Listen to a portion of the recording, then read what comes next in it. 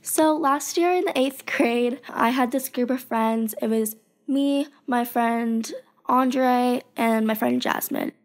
We hung out like every day, and every time we hung out, it was just like, it was so much fun. We like started going through Snapchats of like people in our grade story, and they're just like sneaking out. And we're like, maybe we could try it. And I was like, I don't know, because like I have alarms on my house, and like whenever I open my door, it makes like a like kind of sound. And like at night, we have to like put in a code, and then like it makes a noise if you like open any like door or anything.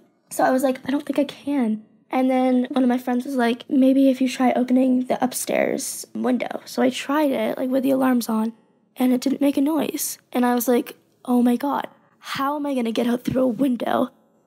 So I like went around my house, and I figured out that my brother's bathroom has like a window, and then you could hop onto the roof and climb around and hop onto the fence and get down. So we planned it to go on a Sunday night, which the next day was like a day off that we had from school. The night before we like snuck out, we made a group chat, and like we were just talking on it, like saying like, oh my God, should we do this? I'm so nervous.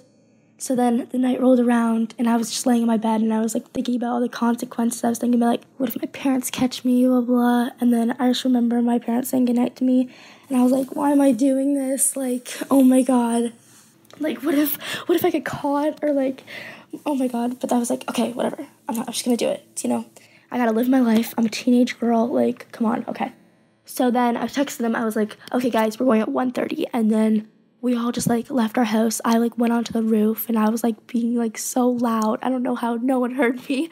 And I got onto the roof, and I climbed all the way down. My heart was like racing like so fast, like it like almost fell out of my chest. I got down, and I just sprinted to my friend Andre's house, and he came out, and we just sprinted to our friend Jasmine's house. And Jasmine came out, and then we went to the store, and we were drinking like some like energy drinks, and we were just going crazy, like running around the parking lot and stuff like that. And we were having the time of our lives.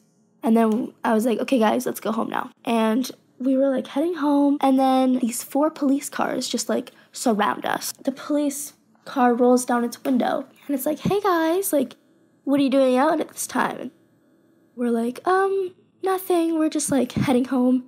And they're like, why are you guys out? And we're like trying to lie, but we just couldn't. I was like, we just snuck out, okay? And then they're like, oh my God, that's the most disrespectful thing you could do to your parents, blah, blah, blah. We're like lecturing us, and it was just bad. And then they're like, call your parents and tell them to come pick you up.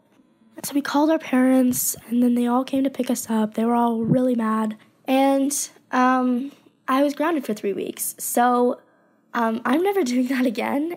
And if you're thinking about it, don't do it. Yeah.